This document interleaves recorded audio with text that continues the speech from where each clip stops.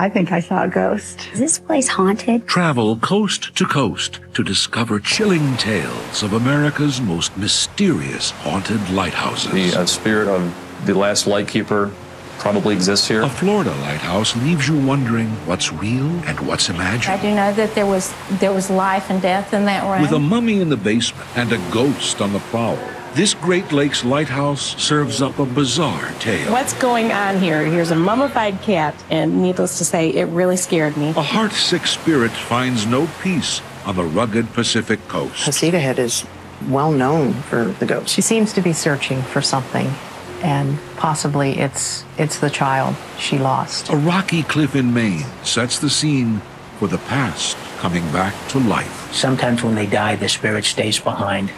And I think there's a keeper at Owl's Head. Light plays tricks, and shadows can deceive, but people know what they've seen. I've seen the real deal. I'm very convinced it was a ghost. Definitely it was a ghost. Prepare for a hair-raising tour of the unknown. Something is going on. I was touched by the ghost. Discover chilling tales of mysterious haunted lighthouses. Haunted lighthouses are not always dark and brooding. Many are in the most spectacular locations imaginable. Hauntings Head, Oregon's most stunning lighthouse, is no exception. About a 3-hour drive from Portland, past miles of awe-inspiring beaches and rugged Oregon coast, this remarkable beacon is majestic, like the scenery itself. Hauntings Head Lighthouse and Keeper's Quarters perch magically atop a giant wedge of rock jutting into the Pacific. But magic can harbor a darker side, a mysterious dimension where the unexplained offers no easy answers and raises many disturbing questions. It's the Keeper's Quarters here where most of the questions arise, ones that give Hauntings Head its reputation of being a very haunted light station. Restored to its original 1894 splendor, the Queen Anne-style Keeper's Quarters has been turned into a bed and breakfast, open to the public. Guests experience a rare treat with an elaborate 7-course gourmet breakfast served daily. This is Eggs Benedict with sautéed shallots, fresh asparagus, Kalamata olives, and Parmesan Reggiano cheese. Another rare treat here is something most guests haven't bargained for. Over the elegant breakfast table, some have told of a strange visitor to their room, a brush with a mysterious ghost known as Rue. And the mystery begins with an abandoned grave. According to the legend, there was a lightkeeper's wife who lost her only child. The girl drowned either in the cistern or was lost in the ocean, and the mother was distraught with grief and killed herself. There's actually an unmarked grave out here somewhere for the child. I believe that this area in here is where the gravesite is. But no one claims to know for certain where the child is buried. Even the young girl's name is unknown. But many here believe both mother and child are an inseparable part of Hauntings Head's tragic history. There's the history of someone dying, and then there are the experiences with the ghost. And generally speaking, the experiences with the ghost uphold the historical background very well. I think the legend goes back to the tenure of Frank and Jenny DeRoy. She came as a young woman. She probably lost a child during that time. The interesting thing, this is the part that really gets me, is that the people who have the most intense experiences with the ghost were the people who came in skeptic at first. Like myself, they came in disbelieving that ghosts were possible. Hauntings Head is well known for the ghost. Other people that have come in don't believe in it, and I'm sure that they leave still not believing in it. I don't think she shows up for everybody. As I saw her, I would have swore that she was human. I would put her at the very turn of the century, the early 1900s. And I have seen her. She seems to be searching for something, and possibly it's the child she lost. or possibly the child's grave. And Rue's search keeps leading back to the house where she herself may have once lived. One of my worst experiences was in the attic, and I didn't know where the light switch was at this point. I was a new employee here, and I had to go up there. It was enough to make me gather my cool and walk all the way across the attic with my lighter out. You can see 15 feet across the room, and on the opposite wall was a face. And when I got there, it wasn't a face any longer. It was just the wall. There was nothing there. But I swear that first moment I saw it, there was a clear as day face staring at me. The best known sighting of her came when there was a workman up in the attic doing some repairs, and he was at a window. This is probably where it happened, in the attic, perhaps at this window.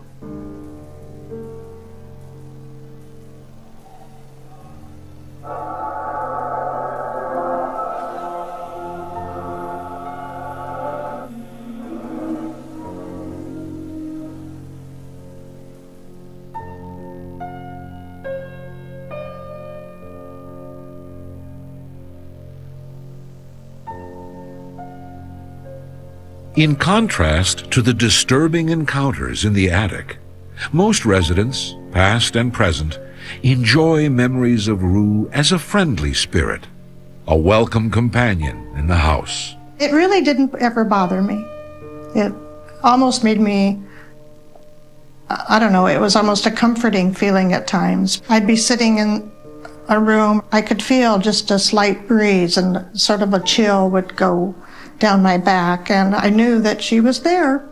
No, it doesn't bother me at all. I feel very comfortable with it. Whatever the spirit is, it really appreciates the fact that there's things going on here. It could definitely be a very spooky and decrepit old place if it was allowed to be. I haven't seen Rue in broad daylight floating towards me, which seems to be the proof that everybody wants. But I have seen a lot of things out of the corner of my eyes, and I've experienced strange things here in the house as well. It's for the best that I haven't seen her, because I have to live here.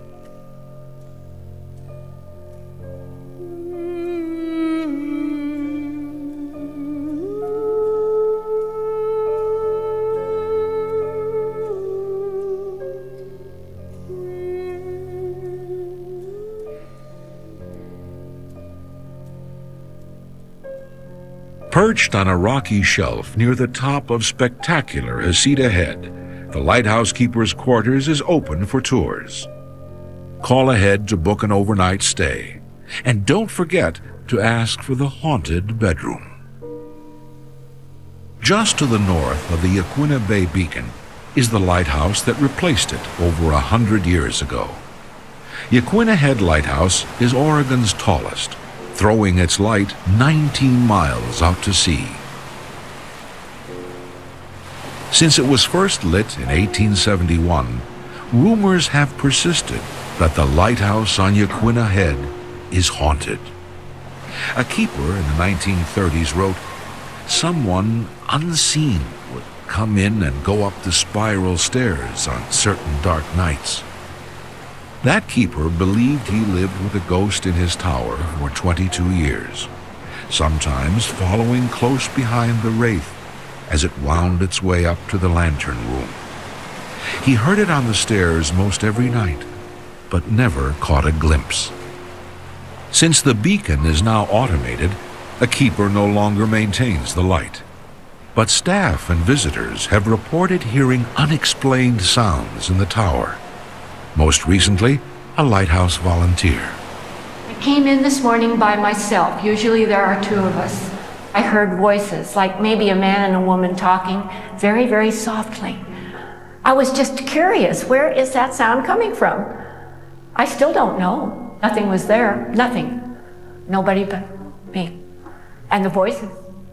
While some officials try to squash the ghostly rumors, some locals persist, believing the spirit of an old keeper still rattles around somewhere inside the Yaquina Head Tower. I am not going to put myself in the position of saying it is haunted, but it could be.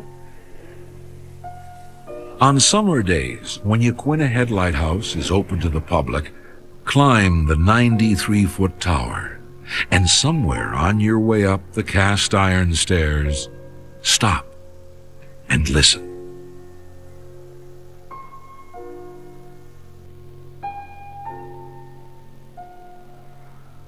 Have it your way. The rugged beauty of Oregon's colossal coast comes wild or haunting.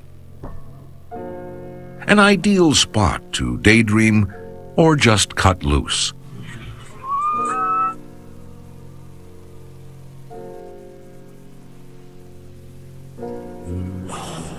Just 100 miles from Portland, it's a great getaway, an enchanting place to play or let the imagination run free. And what can stir the imagination like a lonely lighthouse, perched high on a bluff overlooking the Pacific? The perfect spot for a good old-fashioned ghost story. I think that people love ghost stories, and particularly lighthouse ghosts. The isolation and the lonely spots that they're typically in sort of lends itself to ghost stories getting started. Lighthouses are romantic, and ghosts are romantic. Built in 1871, the service of Yaquina Bay Lighthouse is one of the briefest on record. In less than 3 years, it was replaced by a taller beacon a mile to the north at Yaquina Head. The little beacon on the bay was abandoned and neglected for many years. That it survived at all has been called miraculous. Yaquina Bay Lighthouse is wrapped in tantalizing history and tormented by tragedy. It's said to be possessed by a chilling legend of a mystery sealed inside. Some believe a strange disappearance clouds its past. Handed down by generations of sailors and keepers, it's an astonishing lighthouse tale that unfolds like a turn-of-the-century whodunit. Whether it's true or not, we don't know, but we have a lot of versions that indicate that something happened here after the lighthouse was abandoned. Someone disappeared, and it's quite a mystery. A mystery that has spawned volumes of intriguing lighthouse lore. Got its start in 1899 with a magazine story called The Haunted Light. Fact or fiction? Who knows for sure? But the story is dark and disturbing. A pretty teenage girl disappears in broad daylight at Yaquina Bay Lighthouse. The author asks how she could have wandered into harm's way unnoticed and disappeared without a trace.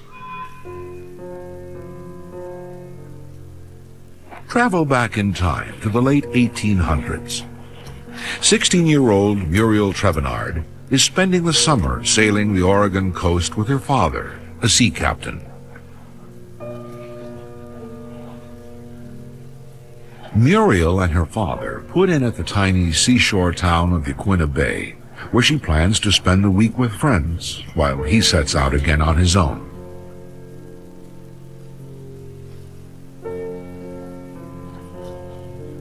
The following morning, Muriel and her companions take off for a picnic on the cliffs surrounding Yaquina Bay Lighthouse. Passing the beacon, Muriel is enchanted, drawn to the lighthouse as though a voice inside is calling her name. But there is no voice. The lighthouse is abandoned.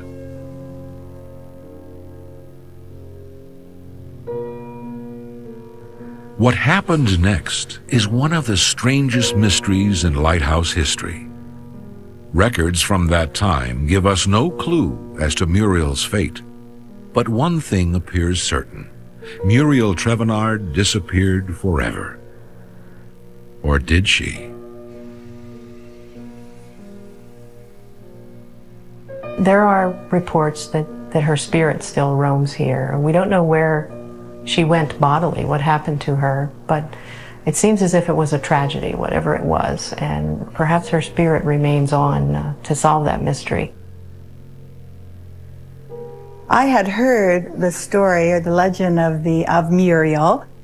I had a friend visiting from out of state, and we were just passing through the park looking at the sights. I was driving, and we both kind of glanced up at the lighthouse up where the beacon is, and we saw this white ephemeral shape just kind of floating by the windows at the top. I told her then the story that it was supposed to be a haunted lighthouse, and she confirmed we probably saw the ghost. A trick of light or a spirit on the roam? Witnesses at Yaquina Bay say what they've seen might not be real, but they swear it's Muriel. I frequently hear stories about ghostly experiences that people have had. One of my favorites actually was a couple that I met here visiting the lighthouse one day told me the story of their daughter's wedding. They said that during the wedding, they had their daughter come down the stairs in her wedding gown, and they took pictures. And that when they got the pictures developed, there was a ghostly image in the photo behind her daughter that looked like a woman. They thought it was Muriel. I was pretty astounded that I actually got to see her. I think I saw a ghost. A visit to Yaquina Bay Lighthouse can start the imagination working overtime. But don't let the unearthly tale about this friendly lighthouse ghost be forbidding. Tours of the lighthouse are offered year-round, and while you enjoy the sights in one of America's most scenic coastal communities, keep your eyes peeled. For a fleeting moment, you may catch a glimpse into Muriel's mysterious world and witness a part of the secret history of this haunted lighthouse.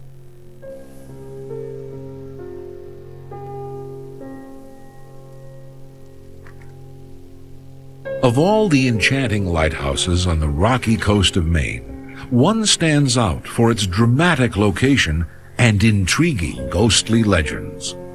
But ghosts or no ghosts, Owl's Head Lighthouse is so far from the ordinary, some say it's out of this world. There are a lot of stories here that are unexplainable. I definitely say Owl's Head is one of Maine's haunted lighthouses. To find the pine-covered cliffs of Owl's Head, journey up the Atlantic coast, an hour north of Portland, Maine, straight through the heart of lobster country and into the mystic realm of Maine lighthouses. Since 1896, Curtis Island Lighthouse has welcomed boaters into Maine's Camden Harbor, where world-famous seal Andre made a name for himself. Curtis Island is also a bird sanctuary, but as far as anyone knows, not a refuge for ghosts. Finally, a beacon both picturesque and legendary comes into view. Owl's Head is home to a treasure trove of mysterious lighthouse lore. Its name remains a mystery. Perhaps early explorers imagined the eyes and beak of an owl in the rocky outcroppings. Whatever they saw is not evident today, but the age-old mystery at this lighthouse still lingers and goes far beyond its name. Over the years, I've had a lot of keepers tell me stories about Owl's Head. And one of them is, of course, the mystery of the footprints. It's been told to me many, many times over that mysterious footprints appear, especially after a light rain. And the mystery is they only go one direction. They come up the ramp, they go up the stairs, and they get to the tower. And then if you continue on, you will find that the brass has been cleaned and the lens has been cleaned. Now that is a mystery. To me, it is possible that the presence of a lighthouse keeper could still be, in some form, still present at a lighthouse after his death, because they were so emotionally tied in with those places. I don't know the explanation, but it's not that much of a leap of imagination to me to think that in some form they would hang around to take care of that light. Sometimes when they die, their spirit stays behind. And I think there's a keeper at Owl's Head. If the spirit of a long-gone lighthouse keeper shows up at Owl's Head on occasion, no one seems surprised.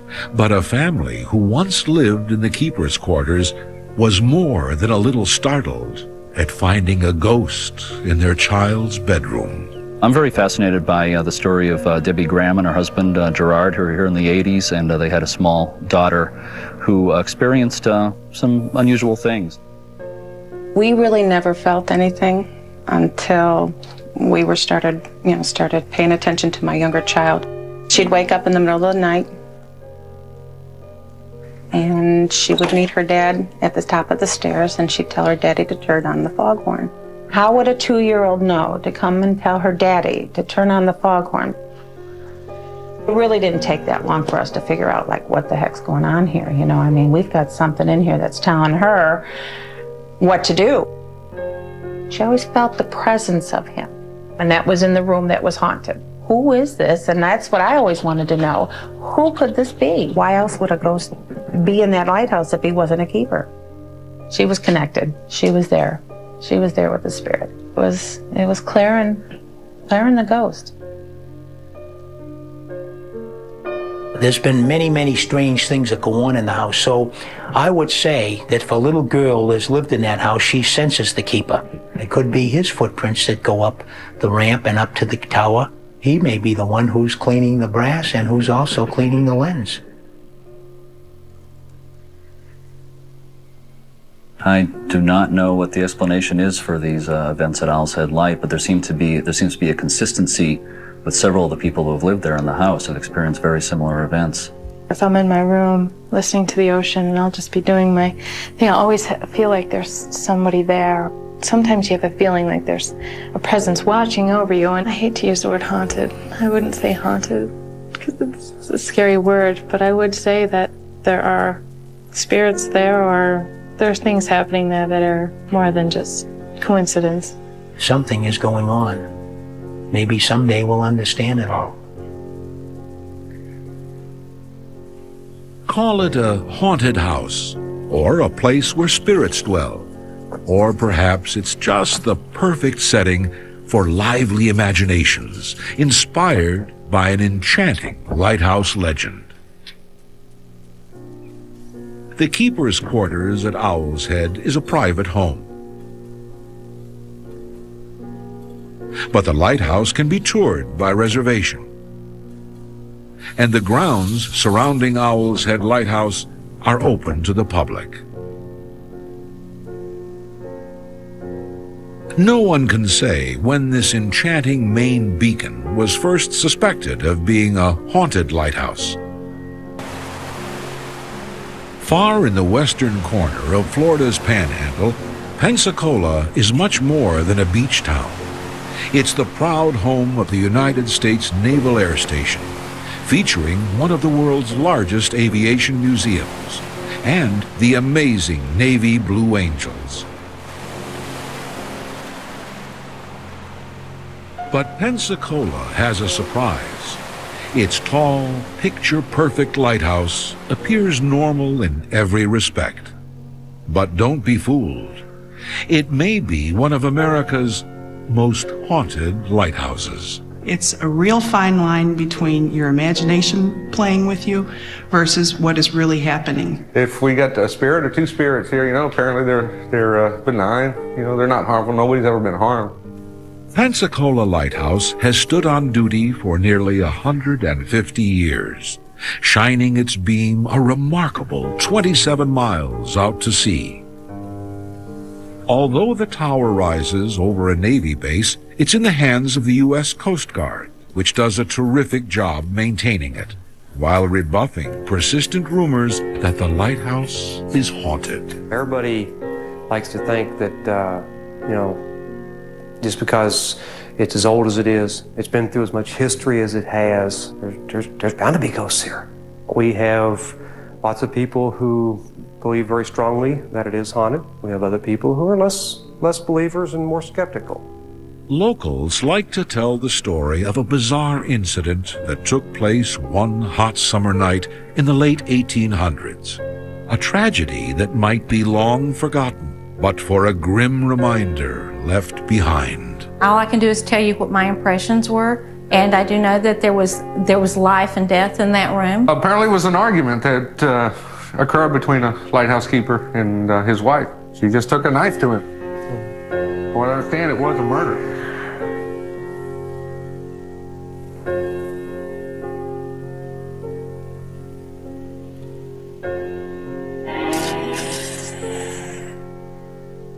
This was probably not the first time he had attacked her. Yes, it was murder, but I would call it self-defense. That's where the stain came from, on the floor. As long as this house is standing, as long as that floor is in there, that stain's going to be there. I know they've tried to scrub it. It always comes back. It comes back in the same spot. There's definitely an evil, bad feeling in that particular room. An evil, bad feeling, along with some century-old blood, seemed to have permanently stained the mood here, as well as the bedroom floor, and marked the beginnings of a series of very strange events. There's definitely a presence here that makes me nervous. January in Florida's Panhandle can mean dark nights and freezing temperatures. A few winters ago, when a deep freeze gripped Pensacola, a Navy-based plumber scouted for frozen pipes. I made about 4 circles around the lighthouse here, and every time I'd stop to look for the leak, I could feel and hear somebody walking behind me. I reached down, shut the valve off. I heard something on the front steps by the front door, and I looked up and I thought it was the other gentleman working with me out here. And I says, Ed, I says, are you done yet? All of a sudden I noticed it wasn't Ed. When I asked him, was he done yet? His response was, I'll never be done. Folks out there can believe what you want to, but I've seen the real deal.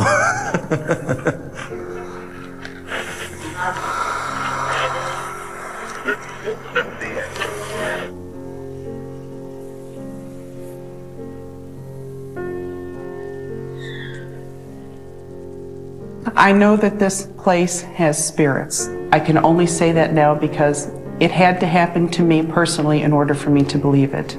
It was the second Halloween that we had been conducting haunted lighthouse climbs. And I was standing right here in my witch's costume. Before I would start them up these stairs, I would say something like, Mr. Lighthouse Keeper, don't scare these people. They're just here to see the lighthouse and then they're gone. And all of a sudden I feel on the back of my right elbow, I got 3 distinct taps. And of course I turned to think maybe that somebody was there that needed my assistance, but there was nobody there. So I was touched by the ghost. You don't need to be touched by a ghost to feel its cold chill.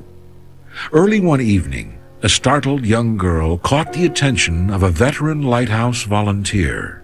She and her family had seen an image of a lady in white up on the second catwalk of the lighthouse. The volunteer explained the lighthouse was locked and empty, but the young girl insisted there was someone on the tower. She seemed to think right away that it was a ghost that they had seen. Finally, when I heard footsteps myself, when I was here alone, I became convinced that we really did have ghosts. On yet another night, the beacon unexpectedly went dark. An emergency call summoned the man in charge, accompanied by his wife. That night, the light was reported extinguished. We got the call and we came back. And when we came up to the door, she said we'd locked somebody in. It was a man, like an older man's voice, a gruff voice. I said, no, there's nobody locked in there that I know of. The closer we got, the louder it was, yet my husband couldn't hear it. My main goal was just getting the light back on so the mariners could still steer by it. I said, well, there is somebody inside. They are frustrated. I can hear them and they're not happy.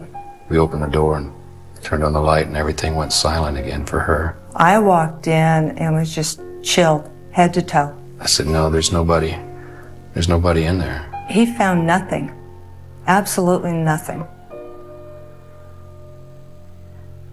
What I feel at this lighthouse, it's as if somebody's right behind me, but there's nobody there. It's kind of like somebody's whispering, somebody's chattering, but they're not there. You know, it might be a touch, it might be a tug on your clothes. Just, there's all these subtle little things, but nothing concrete, you know? Nothing concrete. But if you allow your imagination to wander, what you'll find might be the real deal, or simply shades of lighthouse lore. The Naval Air Station and Museum are open to the public year-round, and the lighthouse can be toured during summer. Prospect Harbor is remote, even by Maine standards, about 5 hours north of Boston, nestled into the craggy seacoasts, just a few miles from the Canadian border. First lit in 1891, Prospect Harbor Lighthouse was established to help a large fleet of fishing boats navigate through the harbor.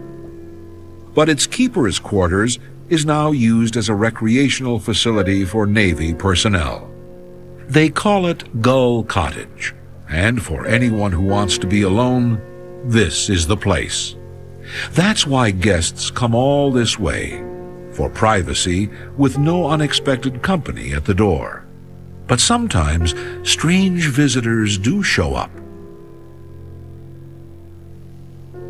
I would agree to speculate that the spirit of the last lightkeeper probably exists here.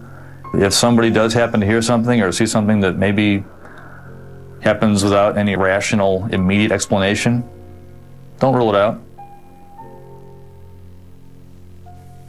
Amidst the solitude and the sea breezes, there's a presence here, and his name is Captain Salty.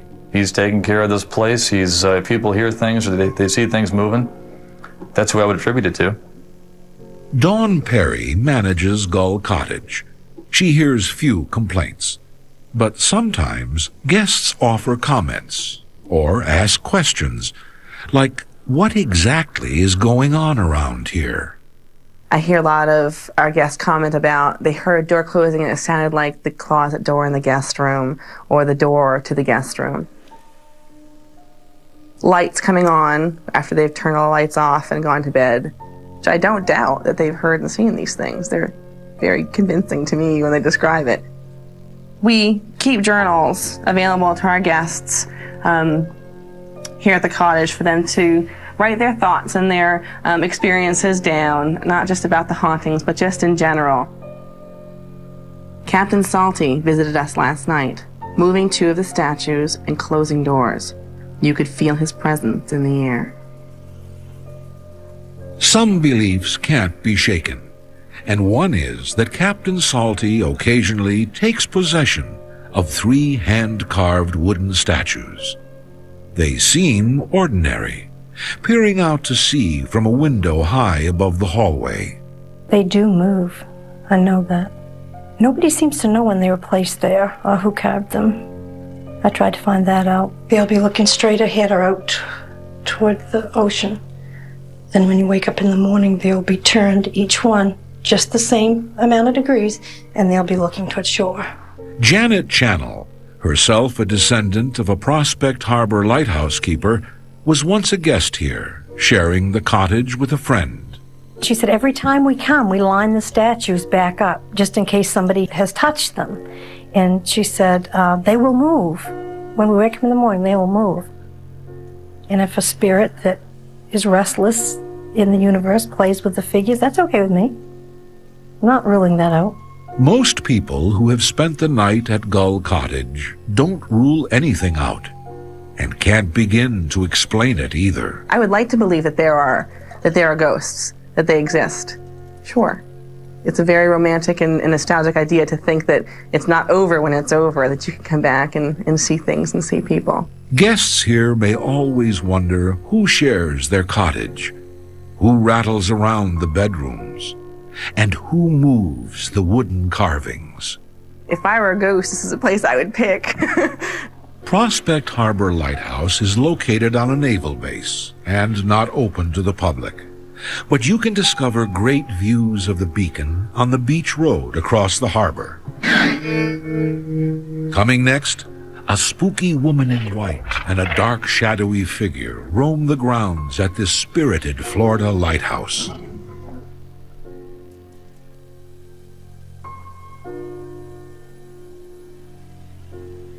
I think this building is very old, and there's a lot of history here. This is kind of like a castle, like in Europe, you know, an old castle with all the history behind it. We have our lighthouses. And like castles, lighthouses have their ghost stories. At Fairport Harbor, Ohio, on the eastern shore of Lake Erie, an easy hour's drive from Cleveland, there have always been plenty of lighthouse ghost tales to go around.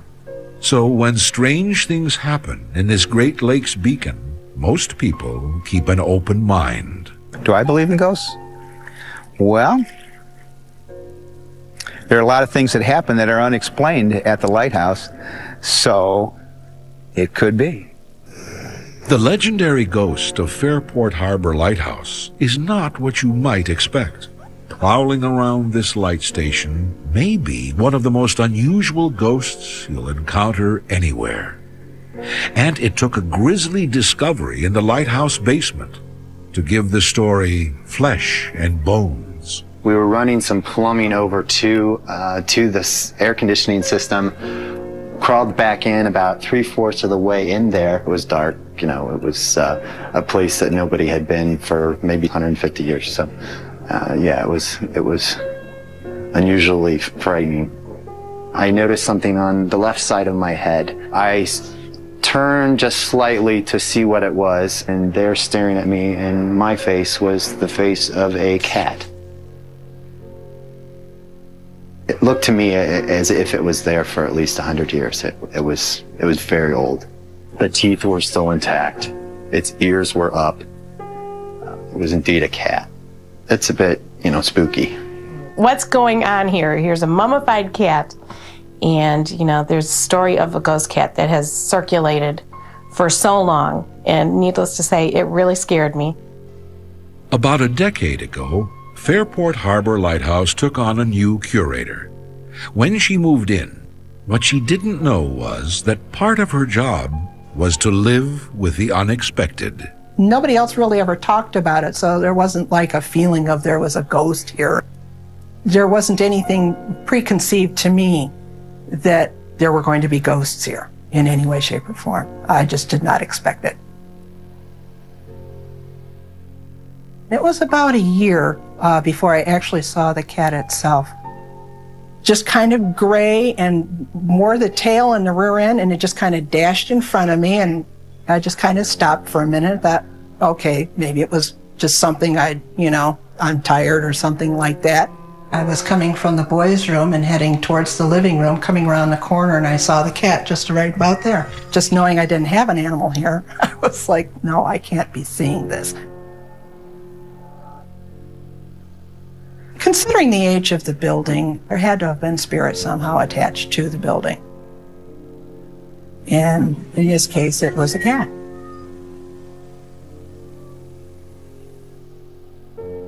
In nearly 200 years, the longest-serving lighthouse keeper was Captain Joseph Babcock. But his tenure was plagued by hardship. Just months after he was appointed, Babcock's 5-year-old son, Robbie, died in the lighthouse. Then his wife fell ill. While she was bedridden, he gave her several cats. And just before she died, her favorite one disappeared. Perhaps into the basement crawl space. And we think that might have been one of Mrs. Babcock's cats. And we don't know if that was one of the ghosts that has haunted our dwelling for the past, must be 50 years at least. When they did find the mummified cat, it was really quite a surprise, but it was kind of nice for me to realize that I wasn't making this up in my mind, that something had really been there. And we finally had physical proof of it, too.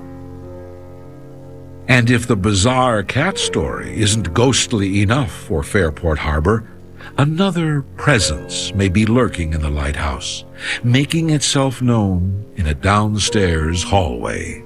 The only time I ever had forebodings and feelings was downstairs. The spirit that was downstairs, and he seemed to be very angry, whoever it was. You could feel anger down in the lower northeast corner. It could have been the child. There was a young boy who had died here at the home. He was the son of one of the last lighthouse keepers, and he died, we believe, of influenza. People have told me that at times when they're in here, they have an eerie feeling. Eerie is a word that people use a lot. Right in that hallway right there, it was just this eerie, creepy feeling. I don't even know how to describe what I was feeling. It just was just eerie. When I turned the corner, it just came all of a sudden. It feels like something passes through you almost. It was just a really, I guess you had to be there. I can't tell you whether it's haunted or not because I have never seen a ghost personally. There are people that say that they have. I really wanted to get out of the lighthouse. I'm very convinced it was a ghost. Definitely it was a ghost. Is this place haunted? You can draw your own conclusions. And make up your own mind. Fairport Harbor Lighthouse on the Lake Erie shore of Ohio welcomes all curious visitors to its historic tower every weekend during summer.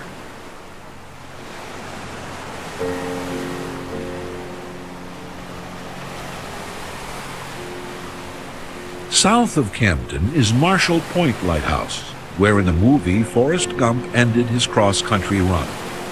A legend that persists here has the ghost of a murdered teenage boy on the prowl, perhaps seeking revenge. As we draw closer to Owl's Head, we see Breakwater Lighthouse. At its doorstep, a mile of granite blocks discourages most visitors, and no ghosts allowed. Lighthouses are beacons of safety, but a lighthouse can harbor a darker side, a secret history, a touch of mystery, a glimpse into the unknown, or encounter with the unknowable. What's real and what's imagined? You may always question what you see after your experience with America's haunted lighthouses. Thanks for watching. Be sure to like, subscribe, comment, and share to keep fascinating content coming here at Nightmare Nexus.